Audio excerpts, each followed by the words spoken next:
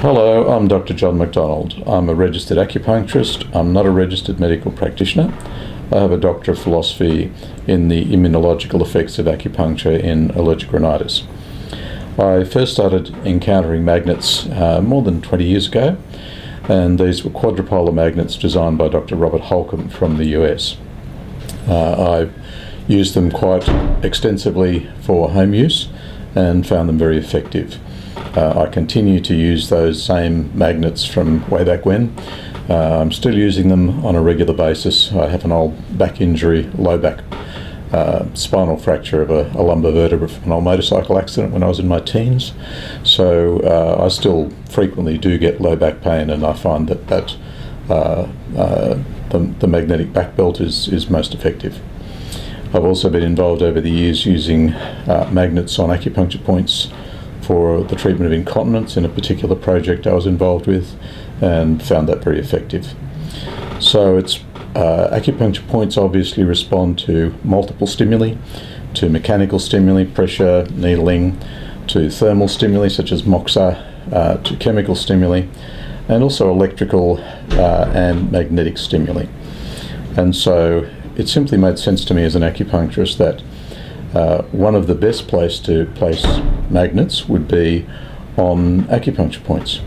So of course in acupuncture we don't just use channel points, we use Ashur points, points which are tender on pressure where the muscle's tight. We use non-channel points which have been particularly listed and given names like yin tang.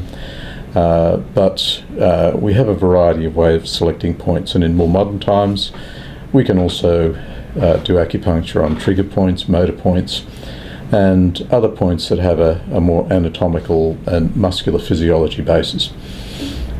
Magnets have been used principally to date on an anatomical basis, but as an acupuncturist it makes just as much sense, if not more so, to place a magnet, say, on large intestine 4 for a dental extraction pain that I had not too long ago, as it would to place it locally over the area where the extraction's taken place.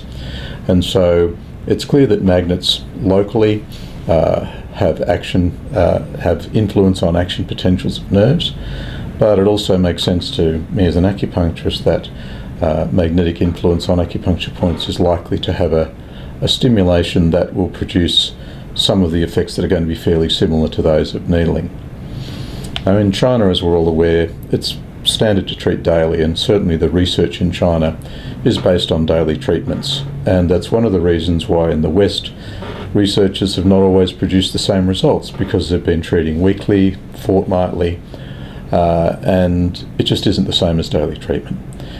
Now daily treatment in Australia is not really viable, it's not feasible, and we're unlikely to see that happening here anytime soon.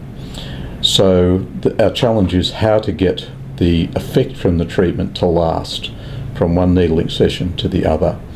And it's my belief that magnets may be the answer to this problem, that by placing magnets on relevant points in between treatments, we can sustain the effect and hence get better results in our clinics.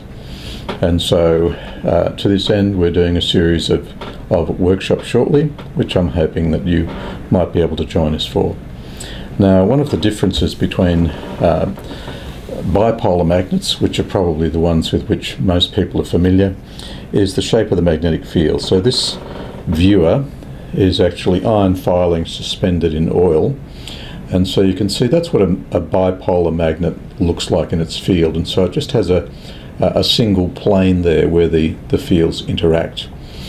However, when you compare that to a quadrupolar magnet, you can see very clearly there that you've got 4 magnetic fields interacting with each other, and it's the lines where those fields interact that you have the most significant effect. Then we also have our hexapoles, where we have an interaction between 6 magnetic fields, and also this has been developed recently in Queensland, and we have an octopolar array. And so we can see there's a variety of different styles of magnet, but certainly the quadrupolar magnets, in my experience, have been far more effective than what you can produce with a bipolar magnet on an acupuncture point. So we have a great deal of evidence for the effectiveness of acupuncture. We now have over 8,000 randomised controlled trials on acupuncture, and we don't have nearly that amount of evidence yet on magnets. However, it makes sense that since we know that a magnetic field can influence an acupuncture point, because acupuncture points respond to electrical and magnetic stimuli, that we can produce better results by sustaining a treatment effect in between treatments. And patients can use magnets for home use to supplement what we're doing in the clinic, and that means everybody benefits. So I'm hoping that you can join me for an acupuncturist view of the potential of magnets in our upcoming workshops. Thank you.